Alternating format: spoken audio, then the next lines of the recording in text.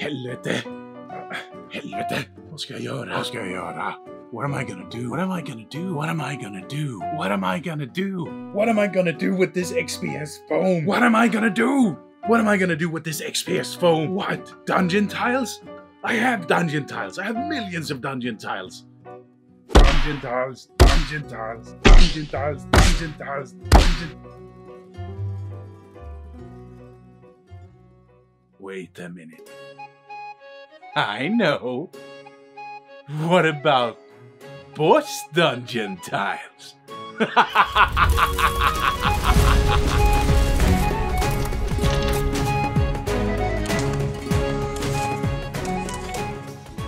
Hey good folks, my name is Leif and you're watching Devs and Dice. Today I'm gonna show you how I did these wonderful boss dungeon tiles. But since this video will be a little bit longer than usual, I suggest that we, without further ado, get into it. Alright, so these designs I did in Adobe Illustrator, and my idea was to create some sort of, homemade stencils. So I just glued these onto some cardstock that I had from old packaging, and once they were on there, I cut them out using the X-Acto blade. The more firm cardstock enabled me to use them either as an airbrush stencil or a guide for me to cut it out on the XPS. Opening up the GameMaster box, I could see that there were 6 nice sort of sheets of XPS foam, and these were the ones I plan to use for my boss dungeon tiles. Now measuring this, I could see that they were not quite 8 inches and not quite 12 inches. So I sort of just split the difference between the two sides, and that way it's barely noticeable. So I just measure out 1 inch on 2 places, and then I just draw a straight line in between them. I do this in both directions, and what we'll end up with is a nice 1-inch grid system. Now, I was a little bit unsure on which one of these I wanted to start with, but eventually the vision I had the most clearest was the undead one. And for this, I'm gonna use the skull stencil that I did.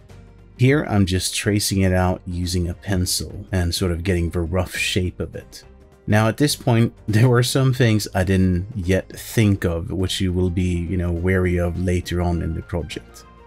First, what I'm going to do is I'm going to cut out as many of those 1-inch grids as possible, and I'm just scoring the XPS foam so that I can run a pencil in the actual sort of cut line just to sort of widen it a little bit. Now, once I got to the skull part, I sort of had to bring out my X-Acto blade and make small cuts, and then, bit by bit, surely I, eventually got all around the actual sort of shape of it, or the stencil. And once I did that, then of course I did the same thing. I traced with my pencil, just to sort of widen the gap a little bit more and make it a little bit more clearer.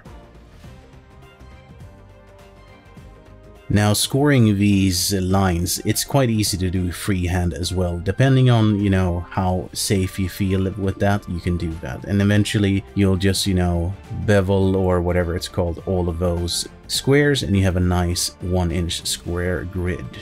As you can see, I used a ruler just to sort of push down some bits of a skull, just to make it pop ever so slightly. Here I just sort of took a little bit of that sandpaper just to get rid of the glossiness on the actual XPS foam.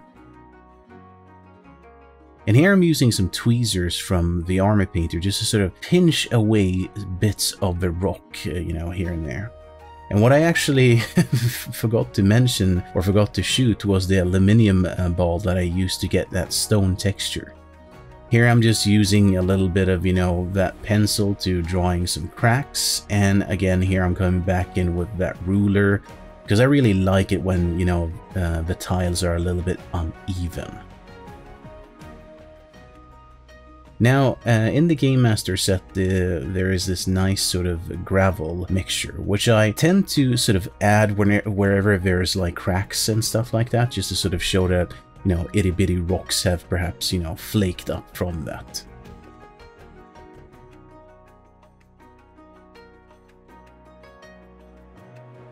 And then once I was done with that, it started looking quite nice, but there was one thing that I really didn't like, and it was the cracks. But I remembered that I could actually use, alcohol-based Sharpies, because they melt the XPS foam, and these were a little bit easier to actually make cracks with. So this was pretty much done for priming, but there was one big problem that worried me. We are currently experiencing a cold winter in Sweden. And as you can see, it's pretty cold, but I love it. It's brighter. You wake up from the cold. Love this. I'm happy to say that, you know what, that primer, which is supposed to be water-based, works apparently in -10 to 15 degrees Celsius. So that's all good. So I started stippling in some of that, is it called cavern base, just to get a little bit of, differentiation in the tiles. Here I'm coming in quite strongly and just doing like a overbrush with the dungeon base. And here I'm using the dungeon highlight and I'm almost stippling it in. I'm focusing on the actual skull because I knew I wanted the skull to be a little bit brighter. It's almost like a 80% coverage with that skull and the little teeth there as well. And as always, my accuracy wasn't that good, so I just cleaned that up with some dungeon base back onto wherever I happen to have gotten a little bit too much white on. Here I'm starting to sort of stipple in some of that dungeon base on all of the piles of, gravel and rocks. And here I'm using that cavern highlight just to sort of dry brush on a little bit of a highlight on them. I used the subterranean wash, which is sort of a dark green wash. I used that, but I also did a mixture using some of the black paint that comes with the box. And just so you know, with this, it gets kind of shiny, so I just used some of my Army Painter anti-shine varnish just to sort of get it back to a nice matte finish. Now, there is some white also that I used to sort of do some sort of edge highlighting on the actual skull, because I wanted the skull to pop quite clearly. So, nice contrast, and it actually looks a lot better also in the end. It looks a little bit weird when you put on like bright white paint, but it'll dull down. Here I'm using some glistering blood from Army Painter, and I'm actually filling up my brush, and then I'm shooting the airbrush, but it's just air, and it creates these nice sort of spray patterns, which are excellent for like blood. And I'm seeing this as a sort of, sacrificial last, undead boss rune. Here I am abusing, sorry Army Painter, their brush here. I'm actually spreading the bristles so it becomes almost like a, much wider feather, because I realized if I did this, I could actually create some really nice drag marks. And here I created another pool, and I'm really trying to make these tiles evocative so that players can sort of, think, oh shit, what happened here, who has, been the poor victims, and so on. And this is pretty much the end result for this tile, but I wanted to add some details, and for this I'm coming in with the tufts included in the GameMaster set. And this XPS foam, XPS glue, which I'm using here, I'm in love with that nozzle, because you can have such an accuracy when you place out those little dabs of glue. I love it. Putting some tufts on, and then I'm calling this done. So as you saw, I did 5 more boss dungeon tiles, which I will show you one by one. But in the interest of time, I will be skipping over some of the basic steps that I already did with my undead boss tile, such as making an inch grid, priming, and those sort of things. Alright, let's get back into it. Alright, so the second tile out is the orc one, and for this I'm using Abomination Gore, which I've thinned down, and I'm shooting this through the airbrush, and you can see that I'm using the stencil as, well, a stencil, just to get, the overall shape. And I think the idea here that I was toying with in my head was that the orcs have taken over some sort of, I guess building or whatever, and they've, made their mark onto the place. And here you can see I'm just sort of filling in some of, the actual sort of paint from the stencil. And I thought, obviously orcs are fairly advanced. They probably don't have, spray cans or, airbrushes. So they probably painted this with brushes. So I actually just made, some streaks to make it look much more, painted by an orc hand, so to speak. Now, I really got inspired by doing this, and I found some of my bits and bobs, some weapon racks, and I just cut off these weapons in half just to sort of, show that there's been battle here, or, many good people have lost, battle against the orcs here. Similar to the other dungeon tiles, I'm coming in with some tufts, and usually I tend to put these wherever I have a little bit of rubble. And then some blood effects just to finish it off. Alright, on to the Fiend boss dungeon tile. Now this one was very much inspired by, I think, by Diablo. So as you can see, the stencil isn't sort of complete, and I did this on purpose just so I had, could actually cut it out. Here I'm using, I don't know, some people call that a compass. We call it a passare in Swedish, a cutting sort of round thingamajig just to create a round sort of circle around it. And once I had that circle, I'm again using my pencil, my mechanical pencil I think it's called, and just sort of tracing that all around. Here for these, and again, I'm going to show you some techniques which I wish I had learned a little bit faster, but for this one, I'm cutting it out with my X-Acto blade, and then I'm using one of my clay sculpting tools, the new ones I got, just to sort of dig out some of that XPS foam. But doing this very carefully just so I don't go through the actual dungeon tile. And this was a little bit tedious, but it was kind of fun. And you can also see that I do sort of complete all of the lines, so it becomes like a complete pentagram. And like I said, this is very much inspired by, I think, Diablo, which I really loved. The first one I'm talking now. Remember, guys and gals, I'm an old fart, so that game really made an impression on me.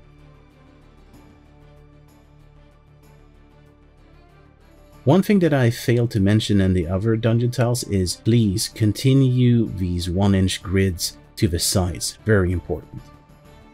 The basic color scheme was, for this one, pretty much the same as the first one. So I'm cutting ahead just to sort of save time. And here I'm using the Army Painter's Master dry brush to stipple on some light gray, and then I'm actually coming in with some white at the very edges here. And the reason I'm doing this is a perfect undercoating for a glowing pentagram. Now, I used Vampire Red and I thinned it out with thinner quite a lot, just so that it wouldn't cover, but more create a filter, I guess you could call it. Once I had that on, I'm coming back in with some white, which I diluted, and I'm shooting it straight into the actual pentagram.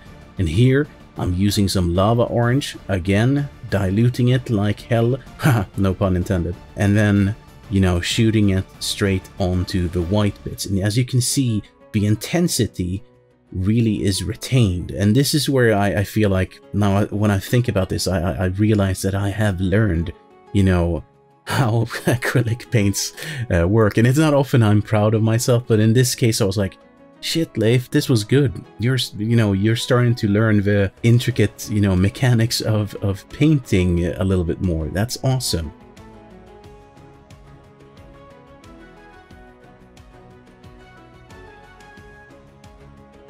And I really liked how this one turned out. And as you can see, the small rubbles that I also had in this, I actually took the opportunity to shoot some, OSL towards the actual, the glowing pentagram. This one, in general, I did keep quite simple because I saw it as, perhaps, there's been some sort of unholy ritual, this could be in Warhammer Fantasy or in, Dungeons and Dragons. And I sort of just took the pentagram as a, some sort of unholy symbol. Now, 5 points, and on each point I painted up some resin skulls that I have, and I just glued them sort of facing outwards, because I thought that, you know, that looks cool. No real experience in if this is right or not, but I thought it made a nice sort of detail to everything. And with those steps, I think this one was done. Alright, now we're gonna start on, I have to say, preface this one is my least favorite. But I did figure out something new. So this is gonna be the dragon one, and for this I looked at some designs online for the sign of Tiamat, the 5-headed dragon, goddess or whatever she is. Now, I used my sculpting tool and I actually heated it using just like, you know, a candle. And that actually melts the foam, which gave me a better way to actually, you know, shape the foam. Here I'm coming in with 5 colors, as you perhaps know. Tiamat, she has one, you know, black head, one white head, one green head, one red head, and one blue head for each of the chromatic dragons. So I'm coming in with sort of base, you know, color, a darker version of these, and then I'm using those master dry brushes from Army Painter and sort of just stippling on some sort of edge highlighting, I guess, just to give it some depth.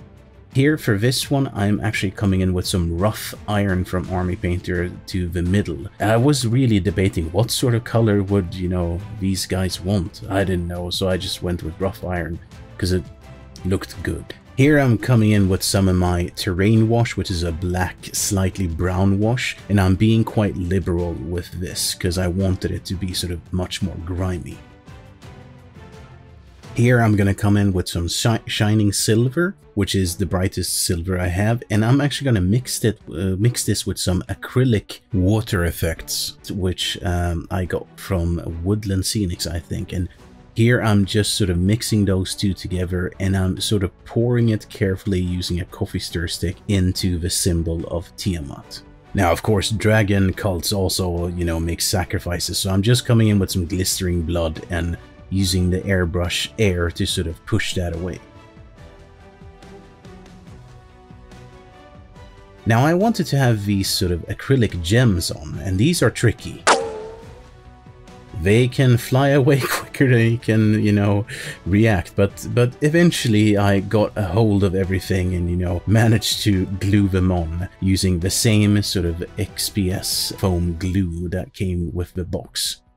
And here I'm using tweezers because that was a lot easier to handle these with than my, you know, relatively large fingers.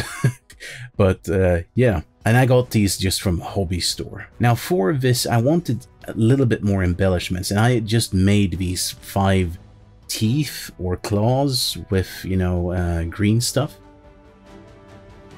The paint job was quite easy. I primed these using Army Painter's brush on primer. Then I'm just wet blending in skeleton, bone, brain matter beige, and I think it was leather brown. Now, once I had these in place, I wanted to, you know, make them a little bit bloody, so I'm coming in with some blood, and again, I'm using the airbrush and trying to make some nice streaks and make it look disgusting.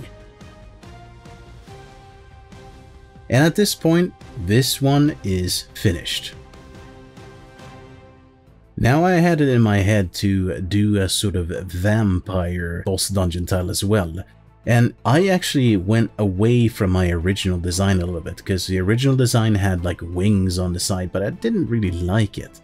So I just sort of, you know, cut it out, and I, you know, pretty much just, you know, dug out pieces of XPS, because this one I didn't want it to be smooth or anything. Now, I was thinking about a different sort of tile pattern here, and you can see I'm trying to cut using, you know, an X-Acto blade, and this would have worked fully completely, but I found it a little bit, you know, disturbing to cut in the diagonals. You know, it was a little bit tedious. So it was at this point I actually figured out that, wait a minute, I have, you know, a metal, you know, sculpting tool, which is super sharp. So I just used a tea light and heat that up, and then, you know, went to work.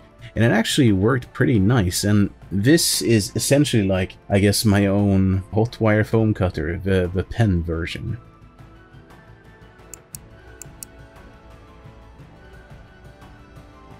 And here you can see that in my in my inspiration, I also wanted some sort of drop in the middle of a skull, and that was going to be some sort of blood or something.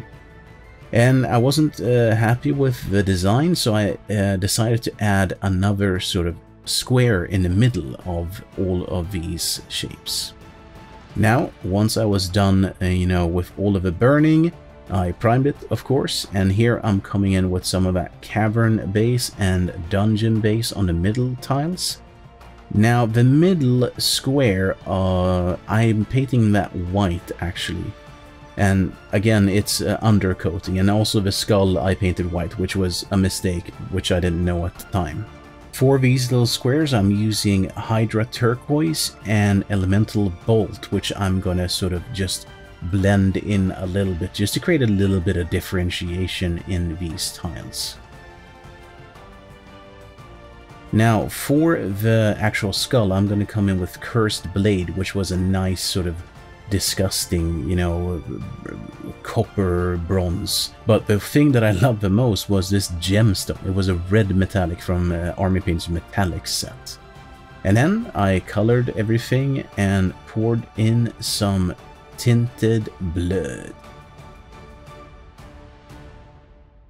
Alright, so time for the last one. Now, since I had leveled up and learned this nice technique of using my sculpting tool as a, hot wire pen, I essentially just traced out the chaos symbol. And this one was supposed to be like, I don't know, Warhammer Chaos and or aberrations. I didn't really care. Now, the middle, I figured I wanted this to look a little bit like, you know, wood, so I just used the other side of my sculpting tool just to sort of create some sort of nice wood grain. And also, I didn't want this to be a generic sort of stone dungeon, so I'm going to come in with Alien Purple and Warlock Purple, and I'm actually going to create a checker pattern. Because, I don't know, I think in my head, I was thinking of like, you know, Warhammer Fantasy occult in someone's basement. They, you know, all kinds of, you know, lustful colors that you know, is just, you know, it's chaos. And this took a couple of coats because, you know, purple tends to be quite, you know, harsh to work with. But eventually, I got a decent coverage. Now, I'm so happy that I got that metallic set, because for the middle here, I'm going to come in with some chaotic red, which was very suiting. But I also loved the sort of sickly green tones of the tainted gold that I got. And it really looks like, you know, you can see that it's gold, but it has that a little bit greenish tone, which makes it, well, I guess look tainted or not very healthy gold. I don't know if I'm talking, you know, rubbish, but for me, it's really spoke to me. And I was like, yes, that's the one I'm going to be using for this one, because it looks like, I don't know, seductive but dangerous somehow. Now, I came in and I just used masterclass dry brushes again to sort of stipple in some of that cavern base. And here I'm just dry brushing on some dungeon base, just to sort of make it look a little bit worn, but I wasn't quite happy with this. So I'm going to actually come in with some dungeon highlights and make it, you know, a little bit more faded even more.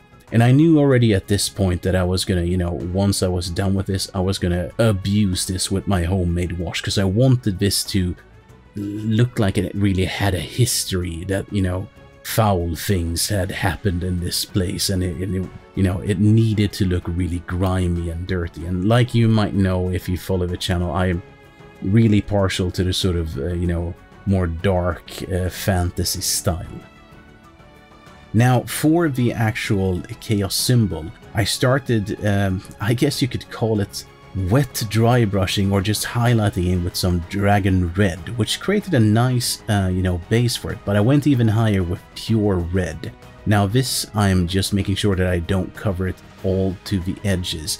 And this actually created a nice pop into that nice symbol, which I really loved. Now, for this, aberrations and whatnot, I'm thinking, you know, beholders, I'm thinking, you know, H.P. Lovecraft, disgusting things. I just, you know, sculpted these using some green stuff, and I'm coming in again with those alien purple and warlock purple, and I'm essentially just creating a very, very simple wet blend with these two colors. And I think at this point, we're gonna actually have a look at the final result.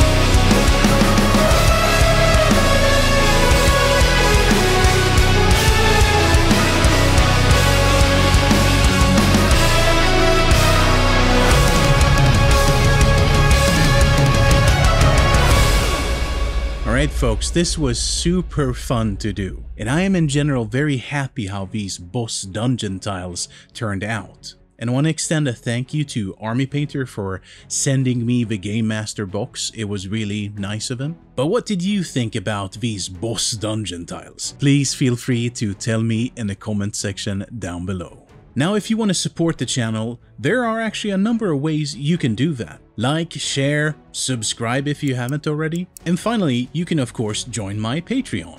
And I want to thank all of my patrons for their support. But especially, I want to do a shout out to my warrior level patrons, Chris Gropp and Blake Crowell. On that note actually, Mr. Blake Crowell was kind enough to inform me that today is a very special day. You see, today is the birthday of his daughter Abby, who is a fan and has even started painting minis of her own. And let me tell you, I've seen some of these minis in the Discord, and she is quite talented. So anyways, I want to extend a happy birthday to Abby, and I hope you have an amazing day. Keep on painting minis. So with this, I want to thank you so much for watching this very long video. I wish you an awesome day. Stay safe out there, and I will see you in the next video.